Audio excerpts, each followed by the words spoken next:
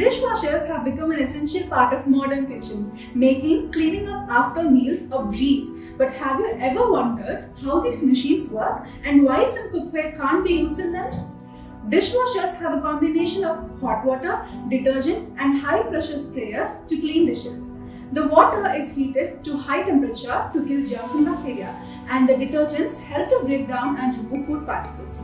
The high pressure sprayers then blast away any remaining debris. While dishwashers are great for cleaning most types of cookware, casting skillets should not be washed in dishwashers. The high pressure sprayers and harsh detergents can remove the seasoning on the skillet and cause rusting. Casting skillets should be cleaned by hand using hot water and a stiff brush and then seasoned again to maintain the non-stick properties. Similarly, other cookware like ceramic coated cookware, copper cookware and few others should not be washed in dishwashers as it can damage the coating or the surface of the cookware, shortening its lifespan.